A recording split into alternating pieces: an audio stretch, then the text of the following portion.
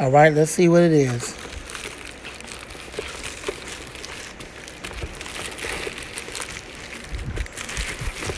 As always the case.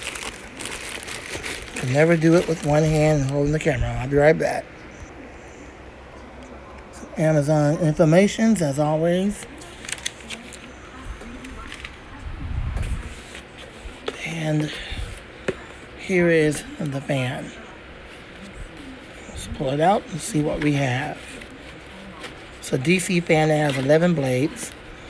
Supposedly it's supposed to be powerful.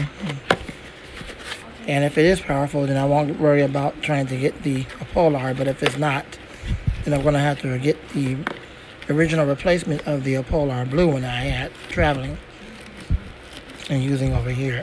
But we'll see, because this thing got 11 blades, so I can't see why it wouldn't be powerful for such a small fan. And it also has a thicker USB cable than the OPOLAR one does. So let's see what we're really dealing with here. There's some information on the bottom here. Pull them out.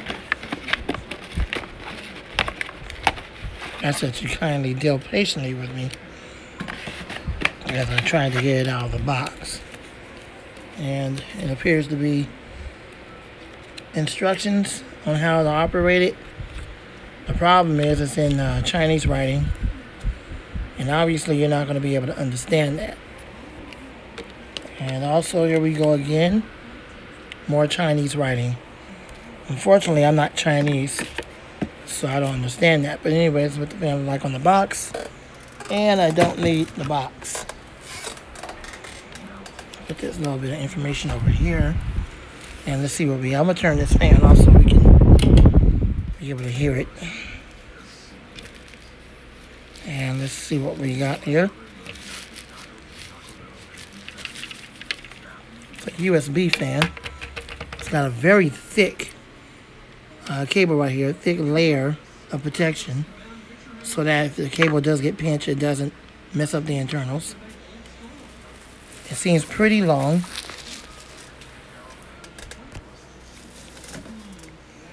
And here it is. It has 4 blades in the front.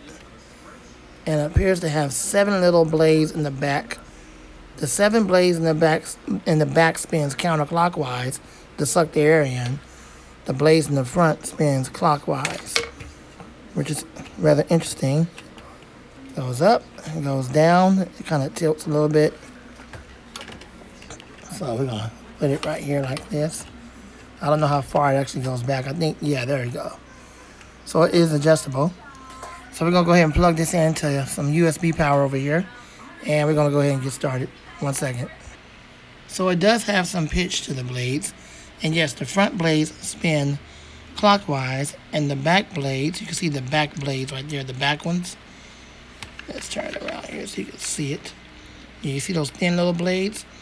That helps suck the air in as well, but they spin the opposite direction, counterclockwise. So let's do high speed first.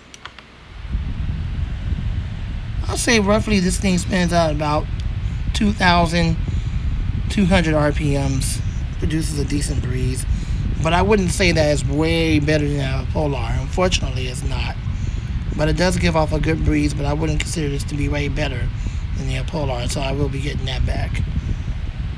But for what it is, it's a pretty decent fan. And low, which is basically nothing. It's probably only spinning at about 1,000 RPMs. And off. There you go. Of course, you can see both blades spinning here. Turn it in the back. There's both blades. The first blade started spinning, and the second blade started spinning afterwards because it's on 2 separate motors. And now off. Clockwise, counterclockwise. So there's that. 11 blades. 11 blades on a fan like this that only pushes 2,200 RPMs gives off a decent breeze. Unfortunately, it's not that powerful like the little 4-inch OPOLAR. So I will be getting that back as a replacement. You've seen it before. I'm just getting it back as a replacement because the cord on that one has a shortage. It has a shortage right about in here somewhere. This is a rather thick one. but the other one is a little bit thinner. So that being said, that will be coming back to my collection. And there you go. Anyways, thanks for watching. I hope you enjoyed the video. More fan videos like this to come. Also, the Air King 9218 is on its way. The replacement for the third time, so get ready for that. And again, more fan videos to come soon. And other videos. God bless you and gone.